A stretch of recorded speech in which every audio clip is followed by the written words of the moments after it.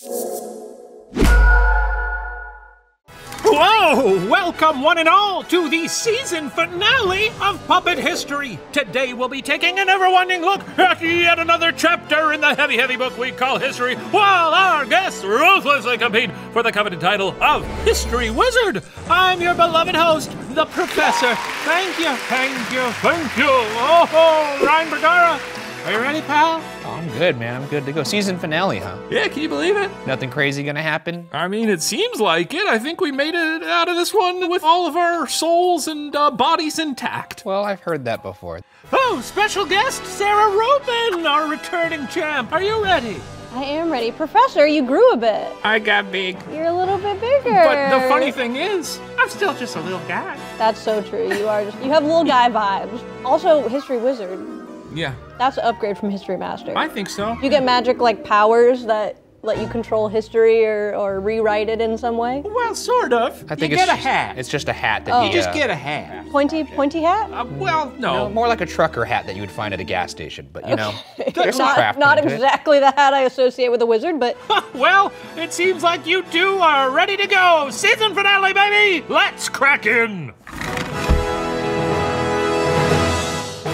All right, now to begin, hey, which do you prefer, the cold or the heat? I like the heat a little bit more, but if we're talking about either in extremes, probably the cold. Yeah. Because there's nothing you could do to get less hot other than get naked, but that's frowned upon. like the idea of freezing to death is much more appealing to me than like dying of heat. I'd be preserved, Yeah.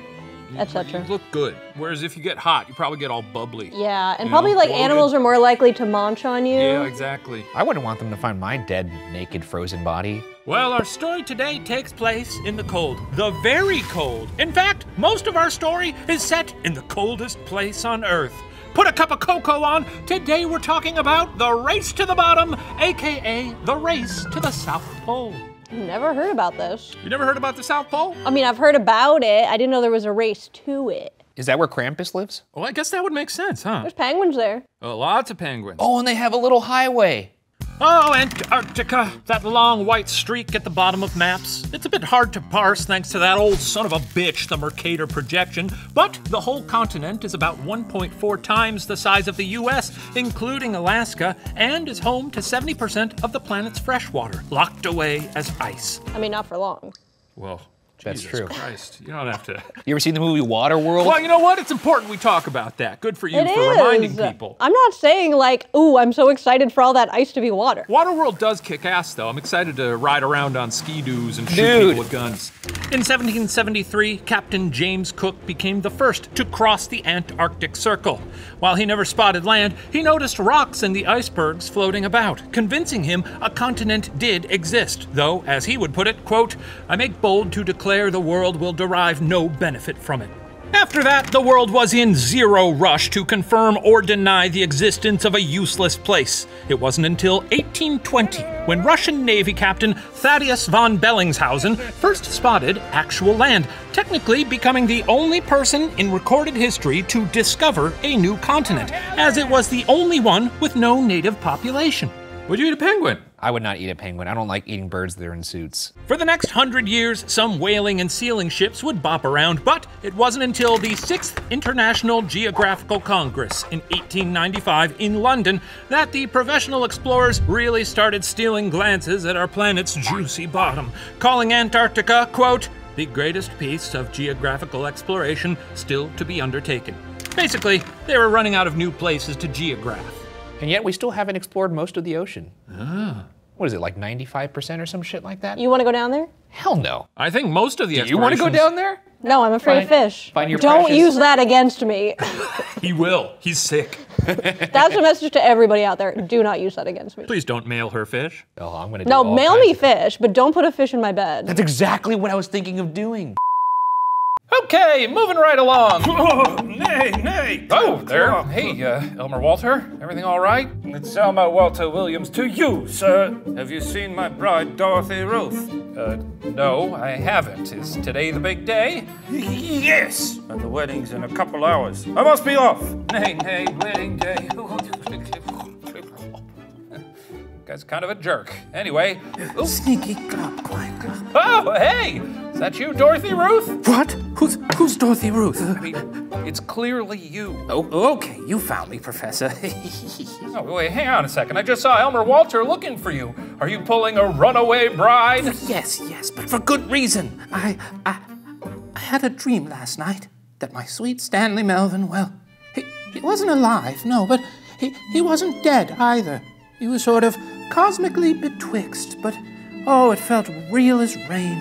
I looked into his molasses-covered eyes and nuzzled his molasses-covered mane as I breathed in the sickly sweet scent of molasses. It felt too good to be true. And then I woke up, but I can't quite shake the feeling that he's out there somewhere. So I'm leaping clear off the grid now, and I'm gonna find him, even though that means leaving my dim-wit fiancé at the altar.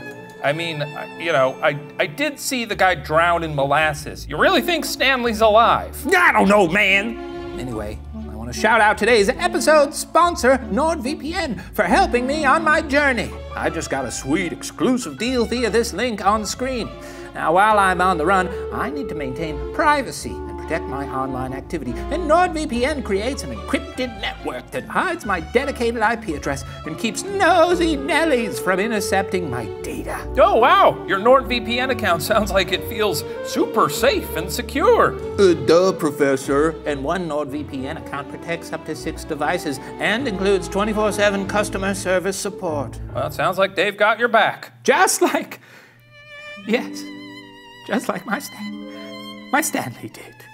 It just, just wasn't feeling the same with Elmer Walter. He was always asking me for my bank account information. Well, that's concerning. It was sus as hell, but now with my reliable NordVPN, I've got all these amazing cybersecurity tools like NordPass to access all my passwords, Data Breach Scanner to send me alerts if any sensitive information gets exposed, and an encrypted cloud storage app called NordLocker. Best thing is I didn't even have to download a new app on this burner phone to set it up. It looks like you're all set to hit the road. Oh, Professor, this VPN is the fastest on the planet. You can join me too. Get this exclusive NordVPN deal via the link below for a 2-year plan and an additional 4 extra months. It's risk-free now with a 30-day money-back guarantee. Nice. So where you headed? Oh, Professor, you know very well I can't divulge that information, but let's just say it rhymes with schmurgatory. All right, Dorothy Ruth. Well, don't forget a coat and good luck. Okay, goodbye. Okay. With the world's ear now trained for news of Antarctica, in August of 1897, Belgian naval officer Adrian Victor Joseph de Gerlache de Gumry set off on an old whaling ship he'd bought called the Belgica. With him was a crew of 19, speaking 5 different languages, none more valuable than 25-year-old first mate Roald Amundsen. Roald Engelbrecht Gravning Amundsen was born July 16, 1872 in Borg, Norway. At age 15, Amundsen read about Sir John Franklin, a British explorer who had searched the Arctic for a northwest passage. Between Franklin and the famous Norwegian Fridtjof Nansen, Amundsen became so captivated by Arctic explorers that he began dedicating his whole life to preparing for a similar life in the cold. For instance, by sleeping with his windows open to get used to the frigid Norwegian nights. Damn, that's metal. I tried doing one of those cold plunges recently. I lasted 10 seconds. Well, it was very cold, and I was scared I was gonna have a heart attack. Why did you do this? Well, because apparently it's supposed to be good for anxiety and mental health, and it like improves circulation. Yeah. All those, woohoo things. I have a good remedy for anxiety. What? Okay, so you get a little blanket, and you get a little tea, and then you watch Wall-E. That does sound pretty good. So that's the Sara Rubin method. By the time he was 25 and setting off on the Belgica, he'd already been on a seal hunting excursion in the Arctic and lost in the mountains of Norway for days without food. If ever there was someone prepared to thrive in the Antarctic, it was Amundsen. Even still, Amundsen's trip would prove to be a trying one. During a January storm, a man was lost overboard on Amundsen's watch. By February of 1898, the Belgica was repeatedly getting stuck in ice for days at a time. On March 6, the Belgica got stuck in the ice and simply wouldn't budge. This was not the plan. They were not outfitted to stay for the sunless winter. As Amundsen wrote on March 11th, things were, quote, starting to get interesting. It's gotta suck to journal when you're so cold. With a little inksicle. Yeah, can you imagine being like, I can't feel my fucking fingers. Let's write about it. I wonder if they made any like snowmen on the deck. I don't think they did. About 8 months into the trip, on April 1st, Amundsen was brainstorming a solution, which included he and another man spending 6 weeks looking for an iceberg to winter on, eating penguins and seals for months until the weather turned, then eventually paddling a kayak to Australia. It never would have worked, though the crew did resort to eating seals and penguins to stay alive. Amundsen loved it, writing how one could, quote, take the meat as it is and put it in the pan with a little butter, and you have the most delicious steak you could wish for. Penguins look fatty, so I imagine it would be very tasty. Nice little penguin burger. Sounds awesome. Like, yeah, like I'm glad they're not eating each other. If we were on a boat together, Sarah, and I died of natural causes. Okay, what kind of boat? Like what this kind of boat. Okay, like a big ship. Like a big ship. Oh, We were okay. the last two left, and then Who's I died. the captain? The captain's dead. Well, you're Okay. the captain now.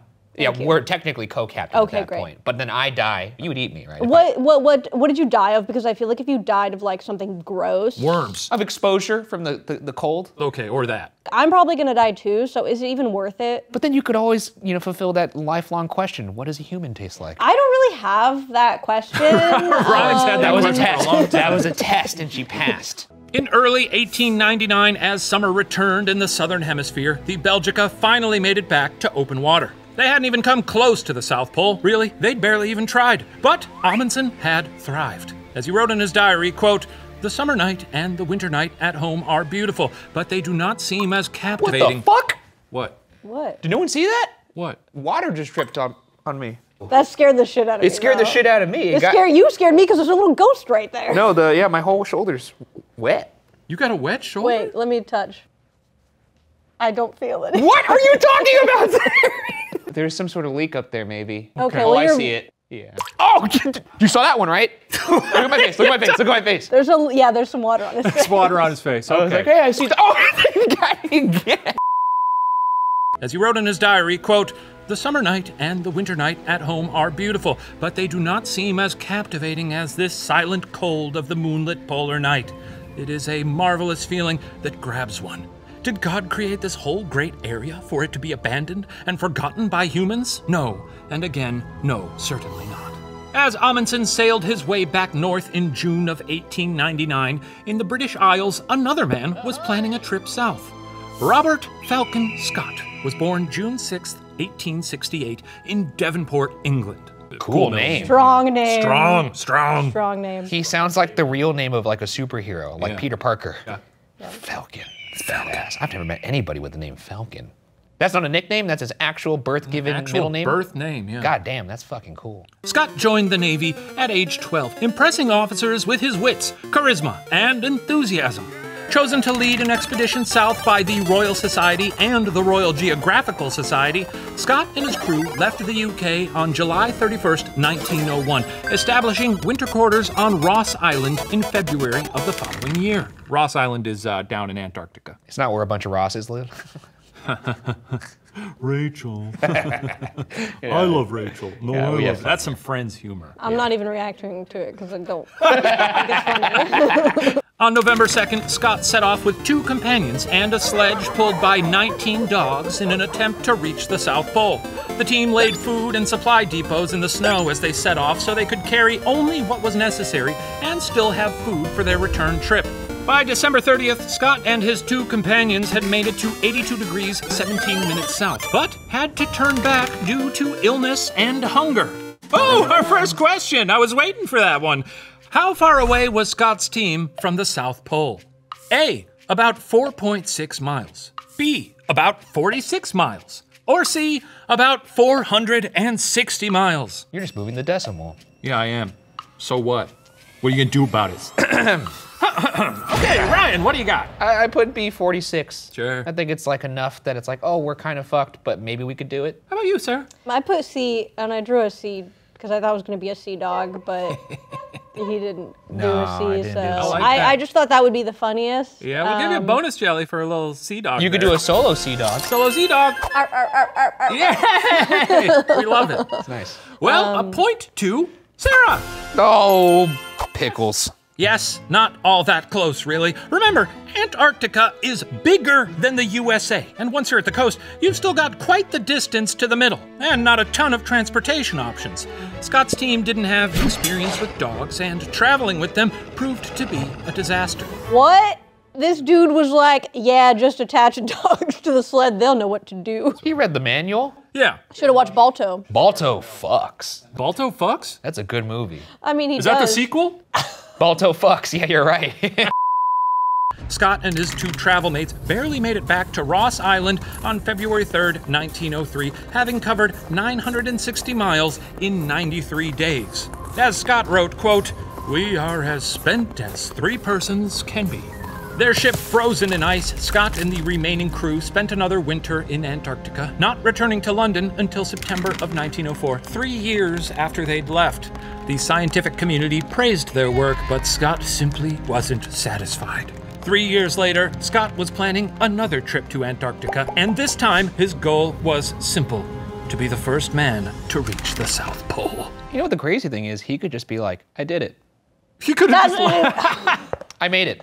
You want to go cold. check my work? You won't be able to. Yeah. And then that would be like their version of like the people who think the moon landing is fake. Exactly. While it took him a long time to raise money for this second expedition, a crew was surprisingly easy to source. 8,000 people volunteered to risk their lives under Scott's command. Having learned much from his first trip down, Scott devised a new plan to actually achieve the pole. Ooh, what was Scott's plan? A, same as the last time, but double the dogs and double the men. Shit, he double dog dared himself. B, training polar bears to pull the sledges. No way. Or C, unused technology and horses. God, I wish it was the polar bear one. They're fucking vicious, polar bears. They're considered hyper carnivores. Yeah, they're the most violent bear by a wide margin, I feel. You ever see those guys just going to town on a penguin? Yeah, and they're just covered in blood Yeah. because their white fur just soaks it up. It's disgusting. Yeah. Ryan, what do you got? I did just a double dog dare. He doubled them up. Sure. Sarah, how about you? I also said A because he doesn't seem very bright. Whoa. So I feel like he was just like, more. Okay, well, I think we're gonna find out via the magic of theater. Oh, by the way, are you guys getting chilly? God. Yes, it's cold, Professor. I'm chilly. Are you chilly? Well, I'm you got a a nice little chilly. jacket. Well, maybe it's just the story, or I don't know if there's a draft in here, but whew, I gotta bundle up. All right, I'll see you guys in a bit. Whoa! Eureka! With this plan, I shall surely make it to the South Pole. Wow, how exciting. What you got in store for us, Commander Scott? Okay, so dogs were a real pain last time, so I'm done with dogs. You didn't spend any of these last 6 years learning about dogs? I don't need to. I've got a better plan. Experimental motor sledges that have never been used ever before. Okay, cool, but what if those don't work? Thought of that. That's why we're bringing horses. Horses? They'll sink straight into the snow. Not after we strap them into snowshoes. Okay, what about when we get to Beardmore Glacier and we have to climb like 3 kilometers? Are those horses gonna pull the sledges up that? No, of course not. Okay, we'll be carrying the sledges up the glacier. Now, who's excited for the best years of their lives? We're all going to die. This guy's, he's got that big old dunce cap on his head. They let anybody on a ship these days. Fun to put shoes on a horse, though. That is a good idea, yeah. A snowshoe on a horse. That is fun. Oh! Whoa! Oh, that's better. I'm nice and snuggly now. Oh my God, you look so cute. I'm kind of giving IKEA monkey vibes, huh? A little bit. You look more human than ever, in a way. Like, Thank you. It looks like you have muscles. I do have muscles. It also looks very tied up on your neck, like that one photo of Bernie Sanders. You know what? He does look a lot like Bernie Sanders. I am once again rewarding you a history point. There it is. That's what I was fishing for. Points to neither of you. Oh, Sorry about that. that's fine. Well, with the benefit of hindsight, the plan sounds bonkers. But Scott was trying to do something that had never been done before. On June 15th, 1910, a week and a half after his 42nd birthday, Scott and his crew set off from Cardiff, Wales. During the journey south, storms claimed some of their equipment, like horses and coal. During one storm, a dog named Osmond was swept overboard by a giant wave. Oh. But the next wave washed him back on board. Yay! Yay! Cool. That's good. That's good. so funny. That's oh my fun. God. That dog must have been traumatized. Finally, on January 4th, 1911, Scott and his crew anchored in the ice at McMurdo Sound. 2 of the motorized sledges were immediately put to work, hauling equipment from the ship to camp. But the third and largest sledge immediately broke through the ice and sank 60 fathoms into the sea. It took 2 weeks for the men to erect their 1,250 square foot base camp. The seaweed-lined, basically single-room space wasn't exactly cozy, but it was home. As all the pieces fell into place for his trek to the pole, Scott suddenly received some upsetting news.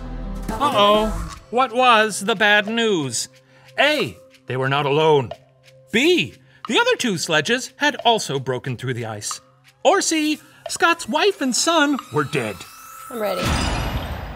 Put A, they're not alone. Okay. Because it sounds like the start of a horror film. Yeah, right. I like that. I put A, they're not alone because the title of the episode is The Race to the South Pole. Oh, interesting. That's a good, that's So that was also- a context clue. Also solid- a solid good logic. point of reasoning there.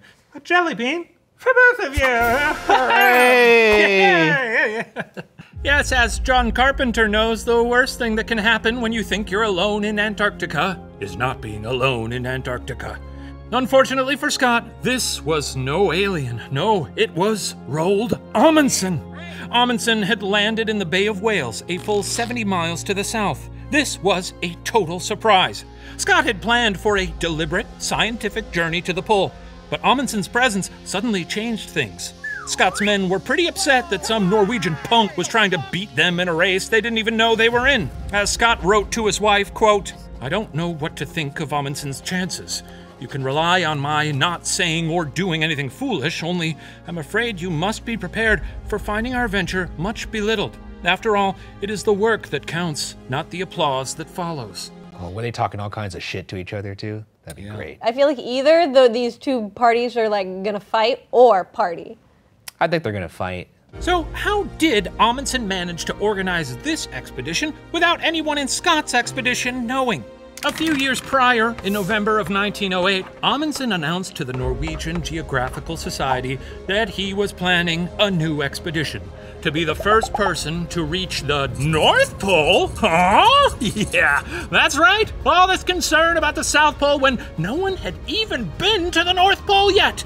As Amundsen was preparing to stand atop the globe, news broke that Frederick Cook, an old crewmate of Amundsen's on the Belgica, had made it to the North Pole. Days later, American Robert Peary claimed Cook was a fraud, and it was he who had made it to Santa's hometown.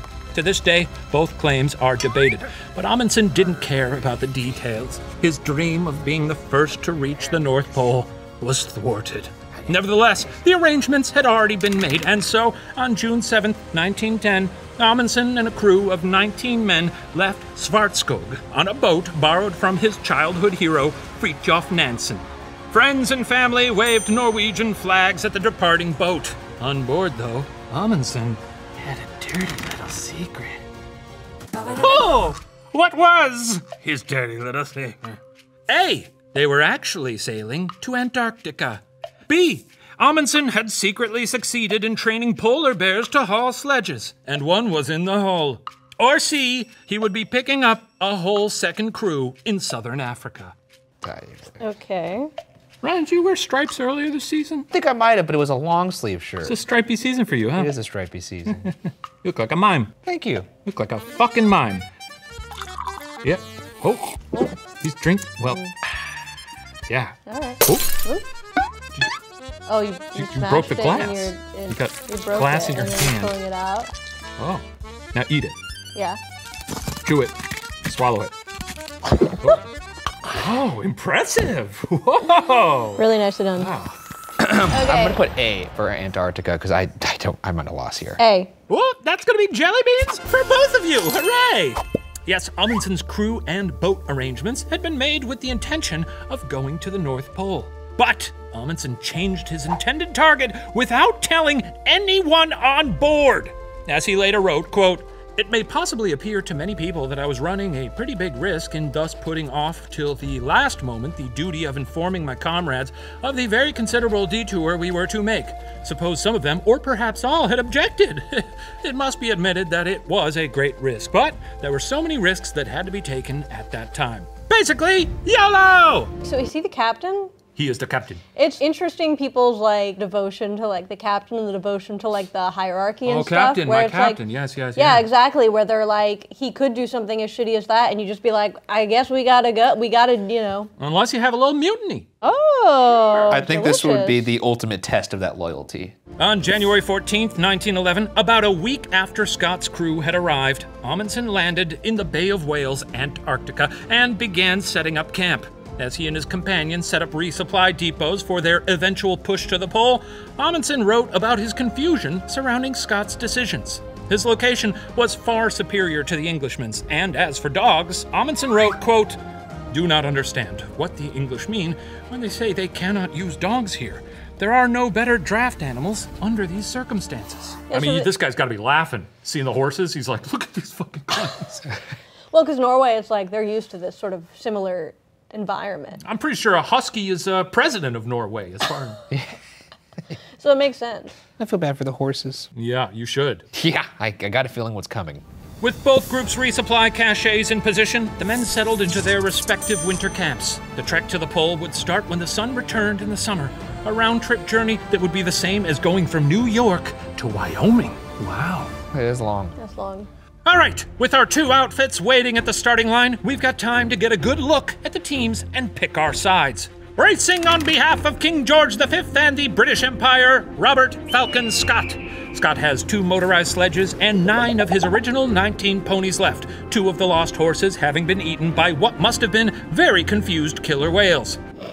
Oh my God. That's true. That's crazy. That's not a joke. You think he probably after that was like, That's That's right. Give What a some more of fine that. delicacy. He's got a taste for horse now. Bigger bones than he's ever had. I was about to say, and a penguin's nice and fatty, so it's probably delicious. Yeah. A horse is very muscular and gamey. It probably was like, Yeah. just spit that shit back onto the boat. imagine- Thing sucks, send it back. A mangled, chewed horse corpse rocketing out of the water. Like, pachoo.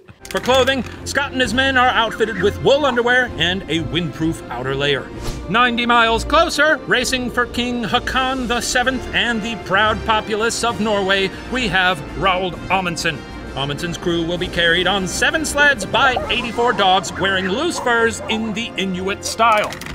Oh, all right, for a jelly bean, who do you think's gonna be the first to the pole? Oh, he certainly seems more prepared. My money's on that guy Yeah, I for think sure. I like the underdog, but, you know, it seems like a no-brainer here. Yeah.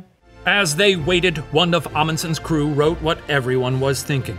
If you were not the first at the South Pole, you might just as well just stay at home. Zing. On September 8th, 1911, with the thermostat touching a balmy negative 38 degrees Celsius, Amundsen set off with 8 men pulled by 84 dogs. 3 days later, as the temperature dropped below negative 55 degrees Celsius, the alcohol in their compasses froze. On September 14th, they reached their first supply depot. But with frostbite setting in already, the men decided to leave the equipment and turn back. Amundsen was heartbroken. How did they not all immediately get frostbite in like 15 minutes? Well, I mean, they're bundled up, but yeah. Your face is still somewhat exposed. The I would- face. You have yeah, your the eyeballs. face. Yeah. Do the eyeballs not just I was freeze? about to wonder, at what temperature do your eyeballs freeze? They probably got some nice goggles or something. Surely they had goggles then. It's the early 1900s. They had goggles. They got goggles. They had- It's because they definitely wore goggles in Downton Abbey. Yeah, these guys were probably steampunk as fuck, you know? Yeah, sure they were. His men, however, were furious. Back at camp on September 17th, Amundsen wrote, quote, "At the dinner table, I asked each individual what he thought of my actions. There was only one opinion, that I had acted correctly. This was a sad end to our excellent unity." Dissension was starting to seep in. And the guy who said that was like a guy who they hated. Oh, no, Captain. I I think you did a real good decision making. Shut up, Bob! Fucking Guy's Bob, such a kiss-ass loser. Bob. 70 miles to the north, Robert Scott waited until November 1st to set off, hoping the improved weather would aid his ponies in their trek. Unfortunately, even with the improved conditions, the ponies kept sinking up to their bellies, and before long, they were, converted into rations. Yikes. No. Yeah, could've Nice solved way that to put one. it, though. And then the others were whale food. Each man now had to lug 200 pounds through the damp snow, and many of the men began to be affected by snow blindness, which you may recall from that old Donner Party episode meant their eyes were literally sunburnt. Yikes. Ouch. I'm freaking tired. Like, I'm so tired hearing this. Like, I never heard of anything that I want to do less. You know, fun to go on an adventure, but not fun to have sunburnt eyeballs. Not really worth it, though, for what essentially boils down to like a bar story. Like, oh yeah, I went to the South Pole. It was cold. There's not much to see. Like, other places you explore is like find like some cool stuff or nature. This is just like, it's snow. Maybe I'm just not an adventurous guy, though. I've never understood things like this, like people who want to climb Everest. I don't get that either. No thanks. Sometimes when I fall on my snowboard, getting back up is really fucking hard. Like, I get sweaty. Well, that's concerning. Wah. As Scott's expedition progressed, his men kept growing weaker and losing more weight. The clothes lacked ventilation, causing their sweat to freeze inside their jackets. Support groups were periodically sent back to the base camp until only 4 men remained for the final push. By January 16th, the group was only covering 5 to 7 miles a day, but they could sense that they were getting close. And with no signs of the Norwegian team, spirits were high. Suddenly, one of the 4 men, Bertie Bowers, called out. Wait, we're getting close. Did they see a little stripy pole in the distance? Yeah, You know, they're doing cartography stuff. I almost feel like it'd be better to just die out there because then there's like an air of mystery. Yeah. Yeah, rather than come back and be like faced with shame. I'd Right. prefer living. Yeah. But if you had to go, you would love to freeze to death. Sure. Yeah. I'd love to freeze to death. Provided that I froze in a funny position. Yeah. Let's freeze you real quick. Let's see. Let's see. Nice. Okay. I want to be like Rodin, like. Great. Okay. Very nice. Yeah. What did Bertie Bowers have to say that was so important? A. Amundsen was only a mile behind them. B. There was an odd black spot on the horizon. Or C. He was about to die. Or D, iceberg ahead. Or C, I farted. That's good too. Are we locked in? Yeah. All right, what you got? Yeah, hey, we're not alone. I'm gonna say, be the black spot. Oh, the black spot. Very Wish- scary. Hey, would you guys like to find out via the magic of theater? If we must. Yay! Okay, I'll be right back. Bye. Oh, this sucks. This sucks so bad. Oh, chin up, Bertie, you old bird. We're on the forefront of man's knowledge of nature. We're mere hours away from being the first men to set foot at the South Pole. I mean, right, I guess that'll be cool and all. I just, hey, Bobby, we're the only people who have been down here, right? Oh, my dear Bertie, you really are losing it. Of course it's only us. And the only thing around here is ice, right? Blinding white ice? God's own blank canvas, pure as the driven snow, because that's exactly what it is. Right, then what's that black spot up there ahead of us? Where? Oh, that? Why, that's why, that looks to be a flag. Which would mean... Oh, which would mean we're not the first to the pole. Oh, shoot. Oh my god, what a twist. What a twist. A jelly bean for Sarah. Yay! Yes, as Scott wrote that night, quote, "This told us the whole story. The Norwegians have forestalled us and are first at the pole. It is a terrible disappointment, and I am very sorry for my loyal companions. Tomorrow we must march on the pole and then hasten home with all the speed we can compass. All the daydreams must go. It will be a wearisome return." I love this journal entry's just like, fuck. Yeah, dude, I beefed it. Beefed it hard this time, Scott. My B, guys, my B. While Scott wrote about how tough the return would be, Amundsen was already most of the way through his. So how'd that crazy Norwegian end up first at the pole anyway? Well, let's backtrack a bit. After his first failed attempt, Amundsen waited for more than a month, until October 20th, to start again. Since they had already been through the first part of their journey, the beginning went swimmingly. By December 8th, they passed 88 degrees in 23 minutes. Until then, the furthest south anyone had been. And on December 14th, Roald Amundsen and his 4 companions became the first people to make it to the South Pole. The next few days, the men trekked about, taking measurements. As Amundsen wrote, Here we are at the South Pole, an extremely flat snowplain, almost nothing uneven to see. The sun passes around the sky at practically the same height to shine and warm from a cloudless sky. It's quiet tonight and so peaceful. The dogs are all stretched out in the sun to enjoy, despite the slight hustle and bustle. Apparently, life is pretty good. I'd pay anything to just see the moment when, after it wore off that they got there, they're like, yeah, we got here, we're the first. All right. Yeah. It sounds like he's like feet up, hands back. He's like, having a great time. This is the life, guys. Flat snow plane. Hell yeah. He's like, nice and sunny, the dogs are loving it. He's trying to sell it to the rest of his team. He literally says, apparently life is pretty good. You know, I'm thinking of this through the lens of Ryan, because if I got there and it was just like a flat surface, I'd be like, what, should we do fucking snow angels or something? Yeah. On December 18th, almost a full month before Scott and his crew would even arrive, Amundsen and his crew prepared to leave, setting up a small tent as a monument. Inside, Amundsen left behind his, quote, sextant with horizon glass, a hypsometer, 3 reindeer skin foot bags, some comics, and mittens, and incidentally, some trifles. In addition to that pile of equipment and clothing, Amundsen left 2 letters, one addressed to the King of Norway, and the other addressed to one Robert Falcon Scott. Oh my God, I want to read that letter so That's bad. probably very petty. Very, very petty. Listen, I don't know everything about this guy, but I feel like he's gonna be humble. You know, they had a lot in common. They both wanted to reach the South Pole. He probably knows his struggle. He's probably the only person who knows. Game recognizes game. Game recognizes game, exactly. If they had left a little later, they might pass each other in the snow and all give each other high fives, you know. It's possible. Good game, Yeah. good game. You know.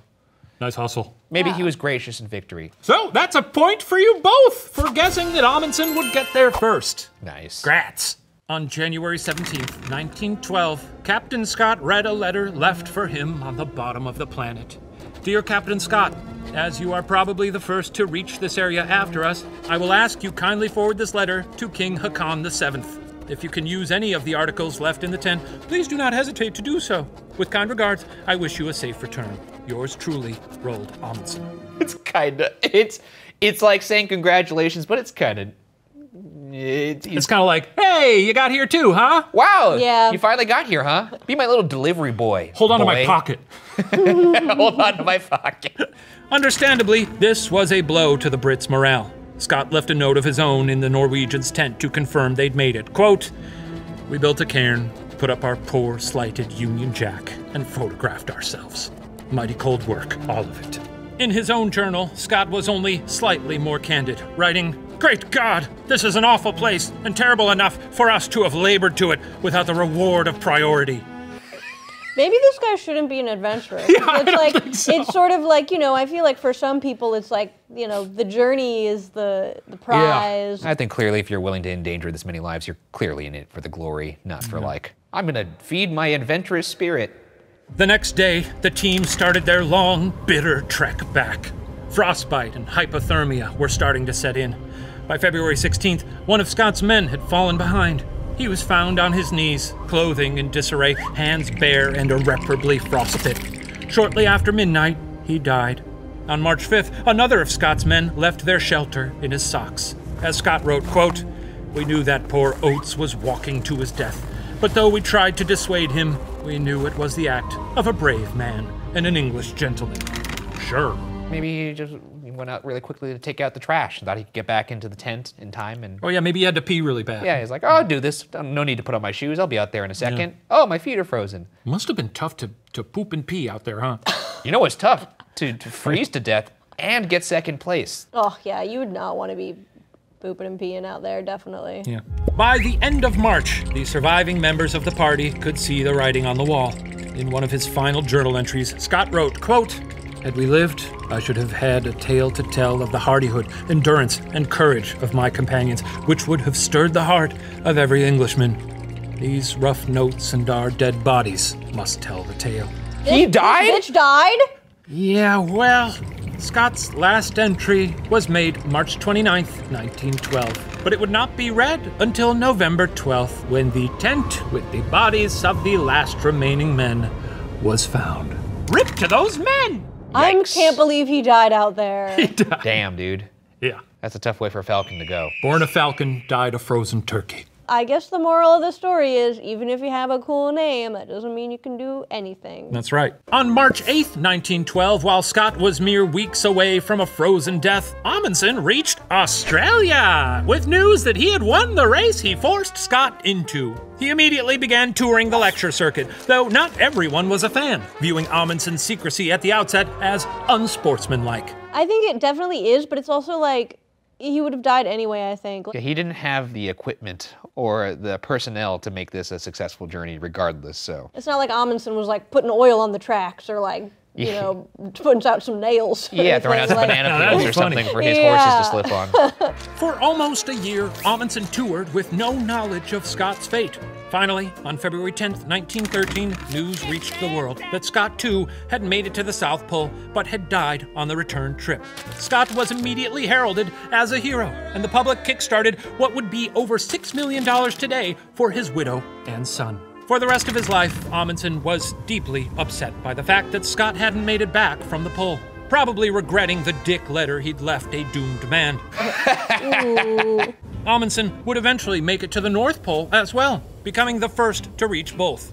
Amundsen's reputation remained stained until the 1960s, when Scott's family published the captain's journals, showing the public that, well, frankly, Scott was pretty bad at his job. Apart from the mistakes with the motorized sledges and ponies, Scott hadn't planned for the amount of calories he and his men would burn, and had outfitted the expedition with the wrong kind of clothing. In short, he was doomed from the outset. He beefed it on every level. Yeah. He was like, what do we need, flip-flops? Yeah, seriously. He spent so long making snowshoes for horses. Yeah. He forgot to pack some salt pork. Don't forget to pack a cardigan. Here's that? gonna be pretty chilly down there. Shut up, I'm working on these horses. These horseshoes. And how did things turn out for Amundsen? Well, in June of 1928, he set out to attempt and rescue a plane that had crashed in the North Pole. And he never returned. His body was never recovered, finally claimed by the ice he'd spent his entire life conquering. This happens a lot. Poetic. Yeah, kind of a noble end. That's kind of how they want to go, so, you know. Yeah, do you think as he was freezing to death, he was like, oh, hell yeah. Yeah, I mean, maybe. He was Well, like, he was- honestly, this kind of kicks ass. Part of me is like, exploration's cool, and I think it's important, but I also am like, too much free time. It's fun to race, Fun to race. you know, until it's not. Well, that concludes our history lesson. After our dutiful scorekeeper finishes up her tabulations, we'll find out who earns the coveted cap and title of History Wizard. But in the meantime, enjoy this special performance from the continent of Antarctica. Whoa! Wow, that's really cool. Oh, that they got the continent of Antarctica. It's a big get. I've added a little, I hope, to the knowledge gleaned by Captain Cook, Sir James Ross, and other explorers before me. But I've only touched the fringe of things. Way down at the bottom of the world, there's a desert where the penguins roam. Breeze sweeps across the icy sheets, it's a lonely place to call your home. In frigid air, the Arctic hare sits and listens to the orca's cries. Charcoal-winged albatross float flecked across the cobalt sky. And I don't need any more than what I got. And won't you please send my regards to Captain Scott, 'cause he stepped foot upon my shores, and before long he was no more. It's a drag-out race to the bottom of the world. I hope he found what he was looking for. A whole continent. Vast, mysterious, inhospitable. And still, to all intents and purposes, unknown. Ship pitch southwesterly swell, birds on the starboard hand. Keen eyes shielding blinding skies, fixed upon the looming land. Slip swift past the Crozier cliffs, wondering what glory awaits. Boots down on the Burward ground, the slow and steady pull of fate. I don't need any more than what I got now. And won't you please send my regards to Captain Scott, 'cause he stepped foot upon my shores, and was no more. It's a drag-out race to the bottom of the world. I hope he found what he was looking for. 40 pounds of biscuits in his coal to burn. Oh, he's getting buckish, think they might have worms. Been cutting through and getting stuck in your bones, and you never ever felt so far away from home. Digging out the sledges when the sun comes up, trudging into nothing on a pemmican gut. Ponies having trouble jumping floor to floor, and you never ever felt so far away from home. I don't need any more than what I got. Send my regards to Captain Robert Falcon Scott, 'cause he stepped foot upon my shores, and before long he was no more. It's a drag-out race to the bottom of the world. I hope he found what he was looking for. Captain, this Antarctic of yours is a cold and cool place.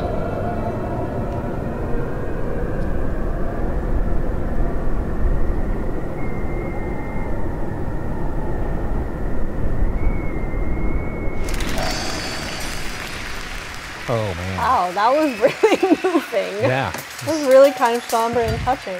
I'm so sad it's the last song of the season. I can't believe it. Wow, that was really good. Whoa! Oh my God. Aww. What a chillingly spectacular number. All right, it's time to wrap this up. Hey, Ma, according to your tabulations, who receives the coveted cap and title of History Wizard? I can't believe it's already the season finale. I know, what a chill season. Well, after all that commotion last year, I think we all deserve a little peace and quiet for a change. Peril is compelling, but also pretty exhausting. That's true, that's true. Well, hey, it's not like nothing happened. I mean, your mother got a degree in math, and I'm DPing on Doom 2. Then he's got me flying out to Abu Dhabi on Monday. Wow! Wow, cool. That's crazy. Well, congrats to you both. Man, it's so weird. This is usually the point where a false sense of security gives way to some shocking turn of events. That's true. That's true.